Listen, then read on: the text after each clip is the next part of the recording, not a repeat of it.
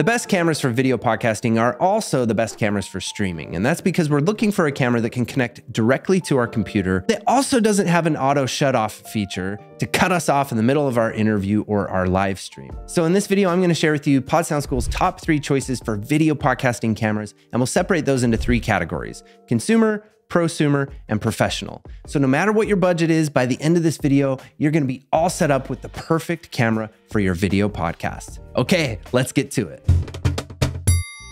Hey, welcome to the PodSound School. I'm Studio Steve. I'm an audio and video producer and an instructor inside of our online coaching programs. You can find out more about our coaching programs by going to podsoundschool.com. So the first choice for podcasters and streamers would be a webcam.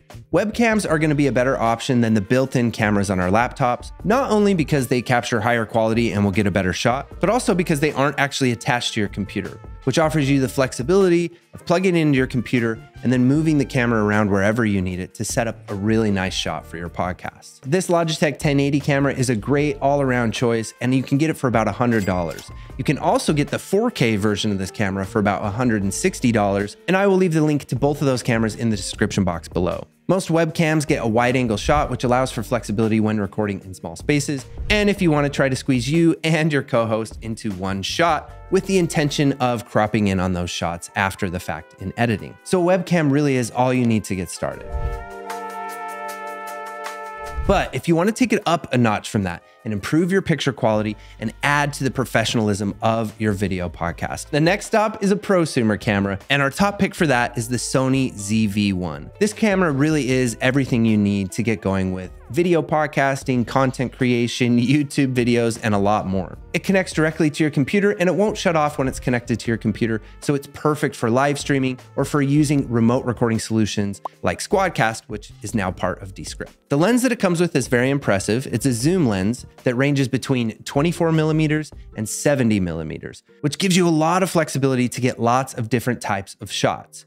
If you zoom all the way in to that 70 millimeter, that's where you can get a cinematic look and a more blurred out background. Of course, you will have to step farther away from the camera. And conversely, the 24 millimeter is perfect for that wide angle shot if you need to get more than one person in your shot, or if you're in a small space or need to be very close to the camera. The other thing that makes this camera so popular with content creators and vloggers is the flip screen that's reversible. This makes it perfect for solo applications when it's just you running the show. You can see what shot you have set up, you can ensure that it is actually recording, and you need to be able to monitor what the camera sees when you're creating your videos and your podcast, so it's perfect for that. Another amazing feature with this camera is it captures 4K video, which is really important to get 4K video if you plan on cropping in on your video. So in the case of a video podcast, if you're doing a host and a co-host and you have 2 people in the same shot and you want to create 3 shots in the edit and crop in on whoever's speaking or create like an active speaker view type effect, you can do that more easily with 4K. There's so much resolution there that it allows you to really zoom in and crop in on your picture without it becoming too pixelated. As soon as you get down to 1080p, zooming in on your footage is going to become more difficult. So this really gets you playing around in the professional world. This camera goes for about $800. I will leave a link for it in the description below.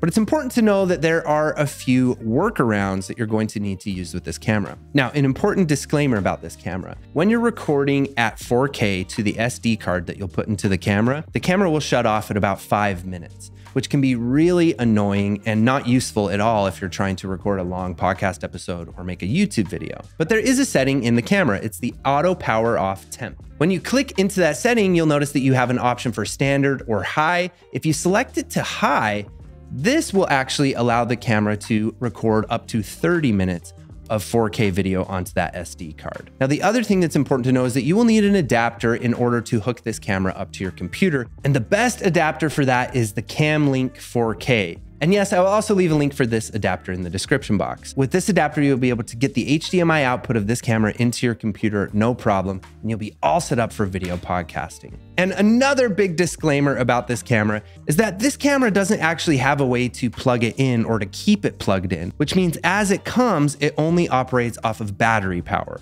Now that can be a big problem when you're streaming or doing long episodes. Now the workaround for that is a dummy battery. And yes, that's actually what they call it, a dummy battery. So you can simply remove the battery that comes with the camera, and replace it with the dummy battery. Now there will be a cable that comes out of the camera. You may have to force it in there and even make some minor adjustments to get it to fit right. But with the dummy battery and the 4K adapter, you'll have everything you need to video podcast like a beast.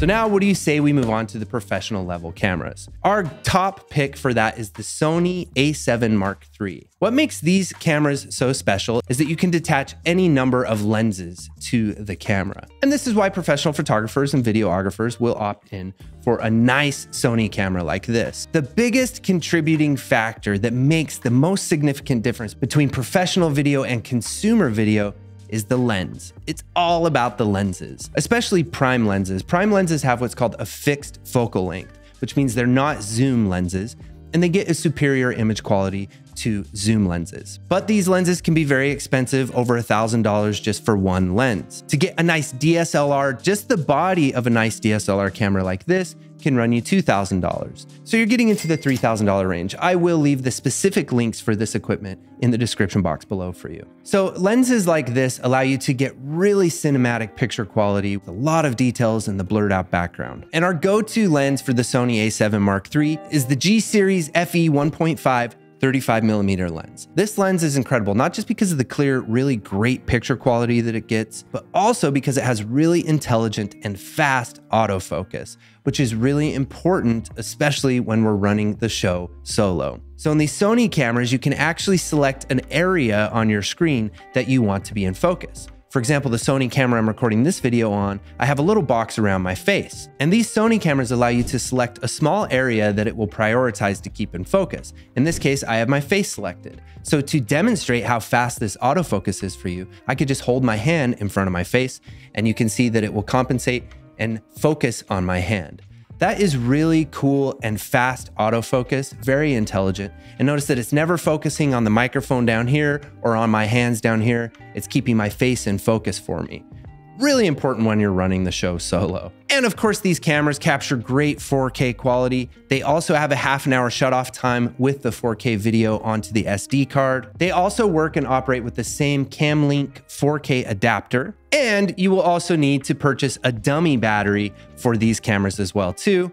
Link in the description. Finally, something to keep in mind with this style of DSLR camera is that the flip screen LED monitor doesn't actually flip around when the camera is facing you, which means you may need to purchase an external monitor. Now, if you're always going to have your camera plugged into your computer using a streaming service or a remote recording solution like Squadcast FM or Riverside FM, then you'll be able to monitor your camera on the computer. You can use your computer screen as the monitor. But if you're shooting YouTube videos, you're reading from a teleprompter, you're creating content that way, you may need to purchase an external monitor. It doesn't have to be anything fancy. I really love the FreeWorld monitors, and I've left a link to my favorite FreeWorld 4K monitor in the description box below. Now, finally, you may be asking, why Sony over Canon? And I know that the Canon M50 is a similar price to the Sony ZV1. So why would you choose a Sony ZV1 that has a fixed lens over a Canon M50, which has a detachable lens? And the biggest reason for that is the Canon M50 has an auto shutoff. And the only workaround is to actually hack the firmware on the camera and download complicated software for your computer to do that. Most of us don't have the technical know-how or the patience to make that happen, which is a deal breaker for Canon cameras when it comes to video podcasting. Sad, I know, I've long been a Canon guy, but with video podcasting, Sony is the clear winner. So my overall pick is the ZV1. This is just such a great camera for so many reasons. Setting up a video podcast can be very complicated. This is actually something that we do one-on-one with clients. So if you need that private one-on-one coaching and help selecting your gear and actually getting your podcast studio set up, you can find out about working with us directly at PodSoundSchool.com.